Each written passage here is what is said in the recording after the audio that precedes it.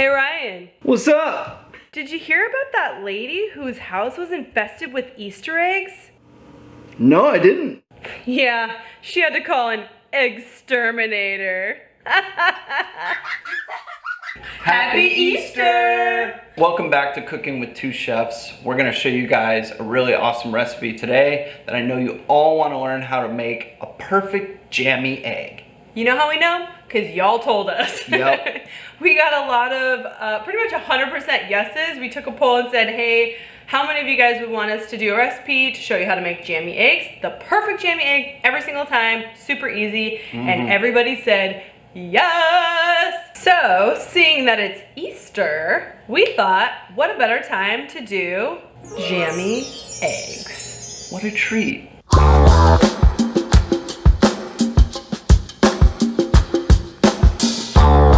Couldn't be simpler today. All we need is some eggs, a pot, a burner, and some water. For this cooking time that we're using today in this recipe, you want to use a medium to large size egg. An extra large egg, it won't be right. So the way that I do jammy eggs, I boil the water first. I don't put the eggs in the water until it's boiled.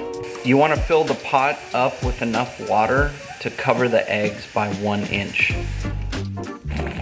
Now that our water's boiling, now we're gonna throw in the eggs. Drop them in, 2 at a time. Be careful not to crack the shells. Set your timer for 5 minutes. Go. So we wanna make sure we have an ice bath ready. Some ice and some water. This is gonna help stop the cooking process and cool down the eggs quick enough to where they don't get overcooked with residual heat. Timer. As soon as that timer goes off, scoop these eggs out and put them right into the ice bath. So I'm gonna leave the eggs in this ice bath for about 5 minutes. That's gonna completely stop the cooking process, and that's what we want. A few of you guys had questions about peeling the shell off of the egg, and I have a method for that I've been using for years. It works really good. I'm gonna show you that now. So you're gonna grab your egg, crack it. I do on the top and the bottom and on all the sides. Just make sure it's nice and cracked. Now we're gonna take the egg, we're gonna put it in water. I peel the egg very gently in the water, and what happens is the water gets in between this membrane and the actual egg.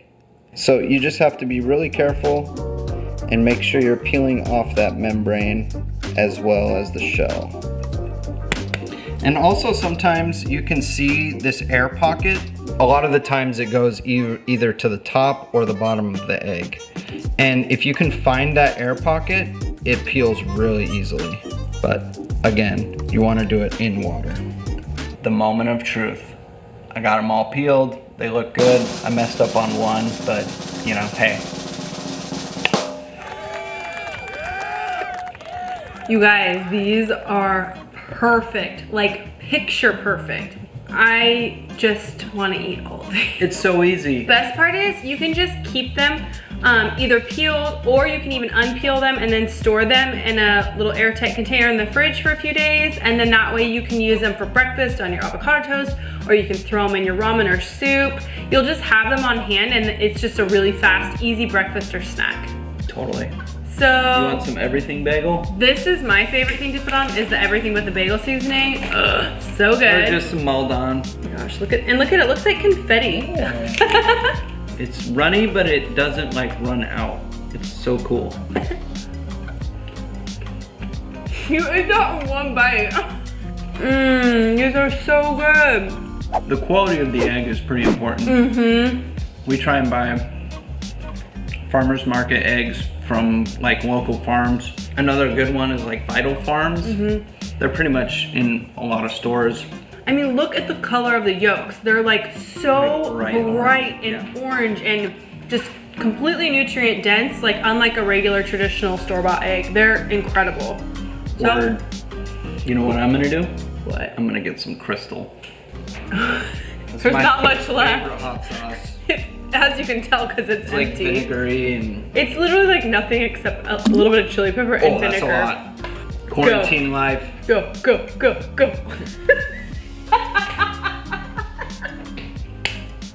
Whoa. So there you have it. Well, we want to wish you guys a happy Easter. Yes. We also want to wish you a happy quarantine. And we hope that like a cool recipe like this will brighten your day and give you a little more vocabulary in the kitchen. Vocabulary. Something more in your egg repertoire. Yeah. So make some jammy eggs. Give them to a friend. Throw them at somebody. I don't know. Hey, it's Easter. Anything goes, right? It's just egg-tastic. It's excellent. Oh. All right, guys. Thanks for all of your comments and your input and requesting that we make this recipe for you. Yeah. We love to have all of your comments and your questions. Follow us on all of our socials. We are at twochefs.food on Facebook and Instagram. We have IGTV, and all of our videos are posted on both, and our YouTube channel, obviously, Cooking with Two Chefs. Thanks for watching. We'll see you guys next time. Peace.